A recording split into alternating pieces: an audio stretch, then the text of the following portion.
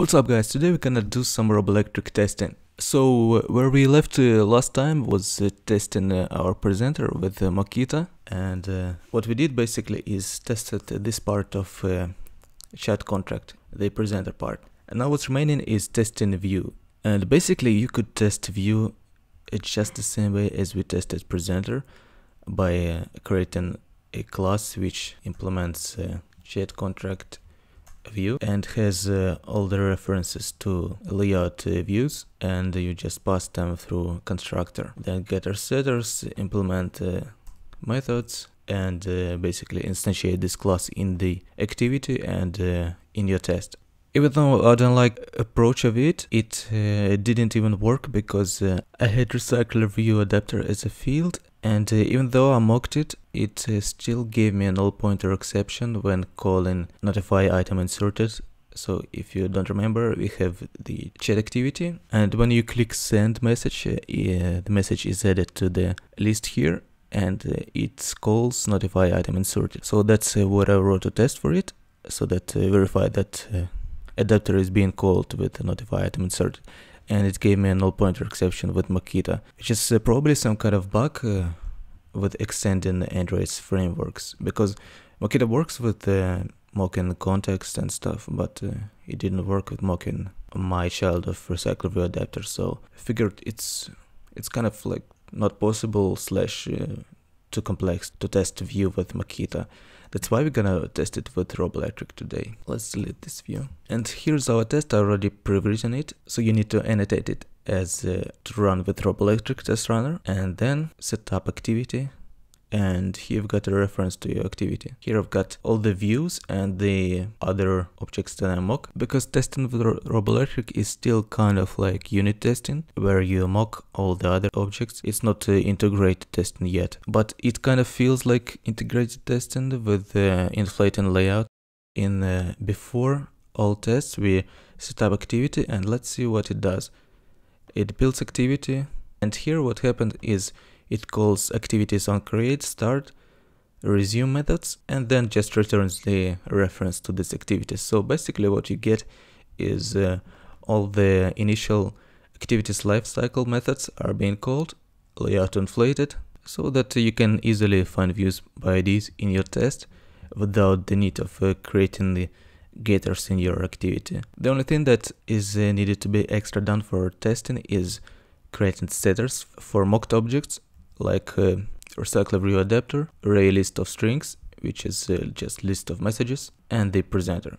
Again, since it's unit testing, we worry only about testing our view, and I just have the basic layout with views in there. We don't care about the layout now, and we don't care about setting up recycler view. That's all the stuff you just test view. And also with Robolectric you can test listeners. So in MVP you can see that there is an arrow goes from view to presenter. Those are listeners. When user clicks a button, we have those methods in our presenter, right? But we don't set up listeners in our presenter. We set them in view, and listeners delegate the work to presenter. We could actually test this with Robolectric. Here I've got some tests for views, just to test that our view listeners delegate the work correctly to the presenter. Again, before runs before every test, we've got our fresh activity each time. Here we set up some mocks for activity, which we're gonna test with Makita, and that we call the correct methods of those mocks. And also I mocked a list of strings. Here when we get the size of it, it's empty for now. So I just go top to bottom by testing all the methods. The first one is clear message, and the input was empty. Result should be empty message input. We call the clear message input, then get text of edit text and compare it to empty string. The next one is the input wasn't empty, the result should still be empty. So with the Robolectric you can set views properties and then retrieve them, because it's better to test views this way than mocking them with Makita and then verifying with Makita. It's kind of just more work to do. So here I've preset input as it has some text, then call clear message input and verify that it's empty. The next one is enable send button. this one. When it's disabled, it's half the opacity and it's disabled as a property. So we test an enable send button first.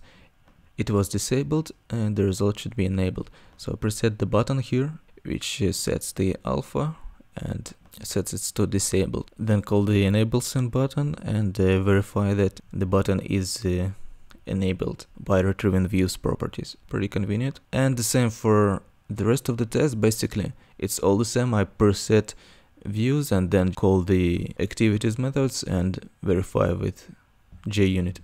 So this method is adding a string message to the list of strings mocked here, and notifies recycle view adapter that item was inserted. So when I have a null input, it shouldn't do anything, and here I verify it with Makita because all of those are mocks. Same with empty string, and when it's a normal message, I verify that list messages added this string, and with the recycle view adapter I verify that it called notify item inserted 0 because the initial size of the list was 0. And now finally we can test listeners. So some few simple methods to test calling the correct methods of presenter on user events. So when message input is changed, we verify that presenter was called with this string. When send button was pressed and input was empty, we verify that presenter is called with empty string, and the same with regular message. We verify that send message of presenter was called with this string. And let's run our tests.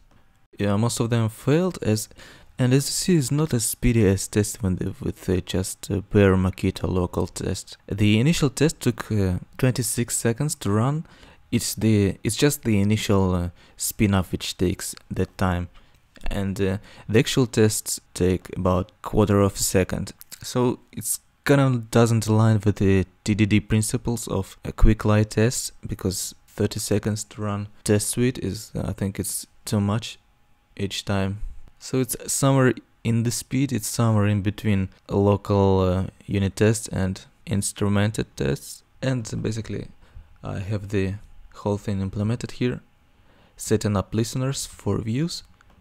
On text change, just call the correct method of presenter with this input, and when send button was clicked, I call the presenter's send message method with the input. The same for view implementations, clear the message, enable send button if it wasn't enabled, just optimization. And yeah, let's run our test now.